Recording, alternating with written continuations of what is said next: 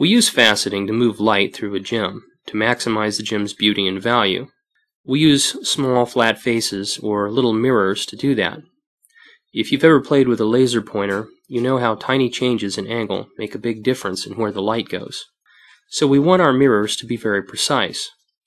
Meetpoint fastening is a method for building these precise arrangements by mapping one face of a gem relative to the others using reference points called meet points.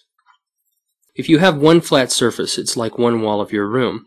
You know how far it is from your nose. But that's a large field with a lot of points between bottom and top and a lot of points between left and right. At the place where that wall intersects with another wall, the left-right location is defined. You know the distance from your nose and you know the left-right position. But that corner intersection is still a line with a lot of points between bottom and top. At the place where the ceiling intersects with those two walls, all three dimensions are defined: the distance from you to the wall, the left-right location on the wall, and the up-down location along the intersection of the walls. That's the definition of a meet point, an intersection of any three flat surfaces. We live in three dimensions, and you need three faces to define a location in space. Once you have that, you can add other flat surfaces very precisely. That's the basis for Meetpoint faceting. Using this method, we'll build a standard round brilliant design. First, we'll do it in a traditional way, by cutting the mains first.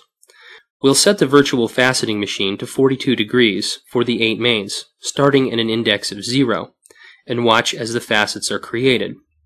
The first cut defines the depth, and the second cut creates a line of intersection between the two flats. When the third face is cut, the intersection of faces defines a point in space, at the point of the second face right here. That will be the bottom tip of the stone you will see forming as the other faces are created. Now that all the pavilion faces are cut, we'll set the virtual faceting machine to 90 degrees and define the girdle. The location of these faces are determined by the mast height setting of the machine, and if we cut carefully, they'll all be the same depth and the gem will be nice and round. Now that the girdle is complete, we can see that where the girdle crosses the mains, it rises and falls. Jewelers won't like setting a stone like that, and we can improve the light performance by inserting another row of faces.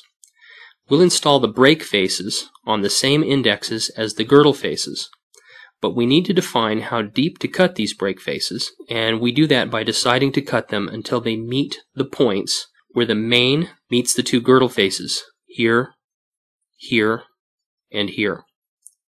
The first break meets where we told it to, right here. By cutting to the same precise depth on the next girdle index, the next face will meet at 3 locations: the point where the first break meets 2 girdle faces, here; the point where the next main face meets 2 girdle faces, here; and the point where the first break meets 2 mains, right here. This process continues all the way around the stone to complete the pavilion. On the round brilliant, these steps can be done in any order: mains, girdle, breaks. Or it can be done mains, breaks, girdle. Or it can be done girdle first, then breaks, then bring in the mains to meet the breaks at the girdle. The last one is common in commercial cutting houses where performing jigs automate the precise calibration of round stones. The order is really a matter of preference by the cutter on some designs, but not all. When we transfer the stone to cut the crown, we again use a meet-point strategy. The crown break facets are cut to create a specific width of girdle. They're cut at an angle of 41 degrees on the same indexes as the girdle faces. Cutting at the same precise depth allows the next break face to meet the junction of the first crown break with 2 girdle faces here, and so all around the stone. The first crown main will cut to a depth that meets a point defined by 4 faces, the junction of crown break faces and 2 girdle faces, here. The second crown main will meet at the girdle in the same fashion, and will also meet the point where the first crown main crosses 2 crown break faces, here. This process is simply repeated. The star faces will meet at points defined by 4 faces, 2 break faces and 2 main faces, here. Finally, the table will meet the junctions between crown mains and crown star faces, here.